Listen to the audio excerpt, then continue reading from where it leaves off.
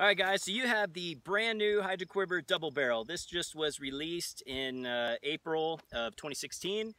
The previous version was not a whole lot different, but in ways it actually was. So we really kept the footprint almost the same.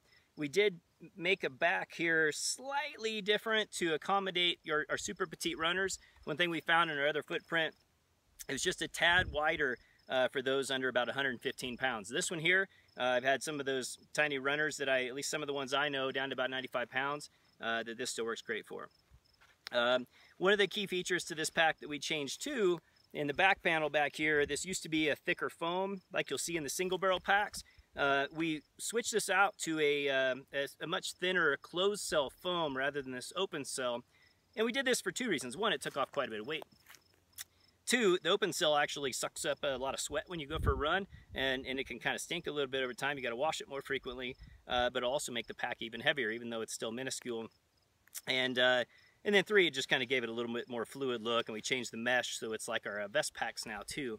And then we changed the bottle holders a bit from previous designs. So if you're not familiar with our previous double barrel, I guess it doesn't really matter. But those are some of the main changes that we did with this.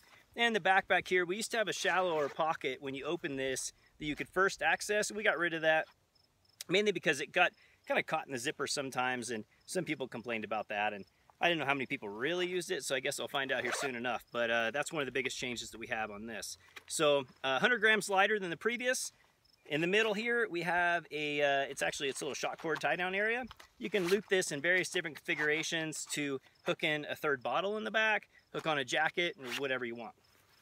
So with this, just like the single barrel, pull it up over the top of your head, cinch it down nice and snug in the front. Just as with the single barrel packs, we have this little elastic keeper right here.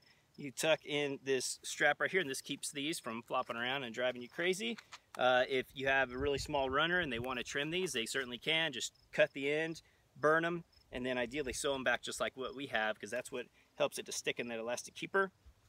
Shoulder pockets, we made these slightly larger on this than the previous version to accommodate your great big phones, and it also, more in the length is really where we changed this. So you can get an iPhone 6 Plus in here quite well. And to reach back on this, so it's same as always with our packs. You always want to glide your palm over your shoulder to grab the bottles. When you grab them, it always helps to do a slight little twist.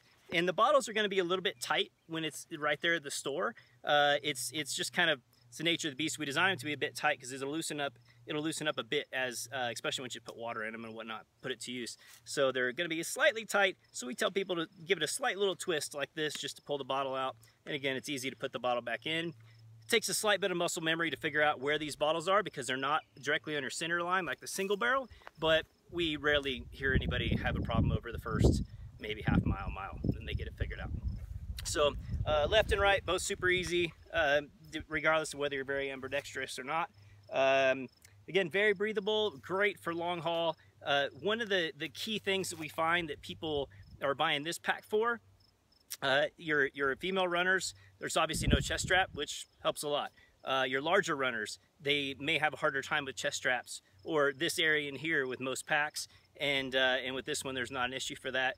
And again, down to your petite runners now, I think we fixed that with this pack where we can fit down to about your probably 90, 95 pound runners, and it'll still work really well. The biggest marketing attribute on this is really simply bottle-based hydration. Keeping it nice and simple, keep your storage back in the back of your backup nutrition, and yeah, going for long runs and having fun. If you have any questions, let me know.